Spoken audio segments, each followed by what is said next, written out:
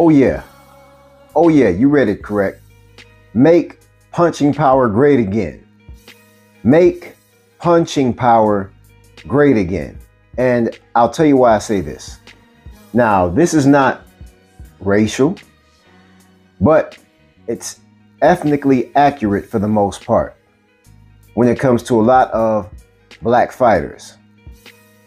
Most black fighters, in my opinion, depend on their speed a lot, and they're over dependent on their speed, which is why you have scenarios like Shock Foster, who was clearly robbed.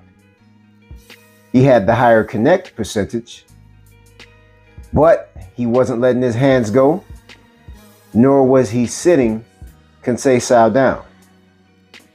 You have situations like Frank Martin, and you have other situations where boxers are so focused on their speed and their ability to move around the ring that they're not getting convincing wins, they're not getting convincing stoppages, and they're not necessarily hurting their opponents.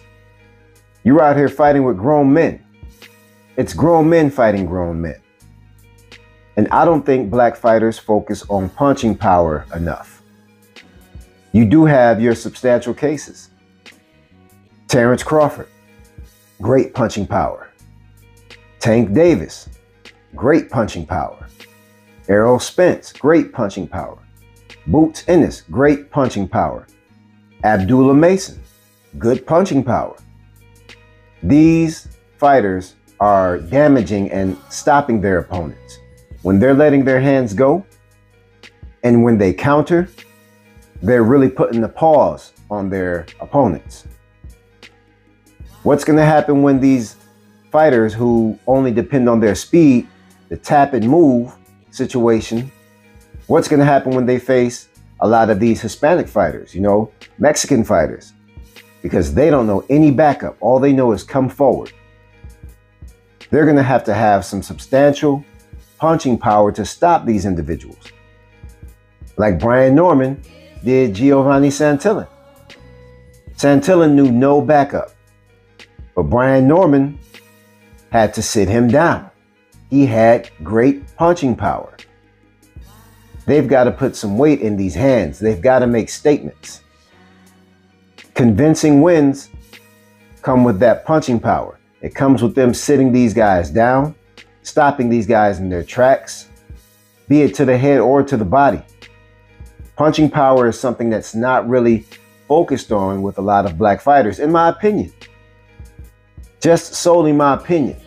This tap and move and reposition around the ring, and I'm not saying that it's supposed to be a bloodbath where fighters are just sitting in the ring, in the middle of the ring, and exchanging blows.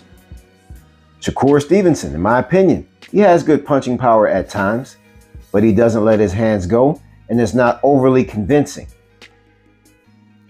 So it doesn't have to be a bloodbath of sitting in the middle of the ring and exchanging. That's not what boxing is. It is hit and not get hit, but make the hits count. You know, there are a lot of videos out here right now where a lot of boxing experts are defending the Shakur Stevenson stance with him hitting and not getting hit. Yeah, but there's also a video out there where Bud said you weren't letting your hands go. You're not letting you got to let those hands go. And when you let those hands go, they have to be heavy enough to make a statement.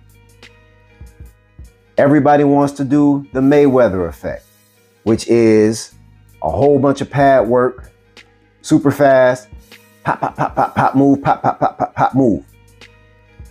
And run around the ring and reposition. And it's not necessarily running, it is repositioning. But disengaging from the fight means that you have to re-engage at some point in time. And you're going to have some weight in those hands to re-engage in that fight and make a compelling statement. Judges are not giving fighters the fights when they're on their back foot the entire fight. They're just not.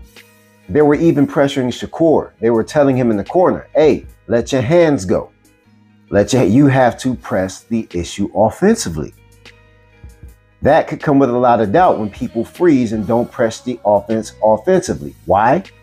Because they possibly have thrown their best shot already, or their best number of shots, but that individual kept trucking forward.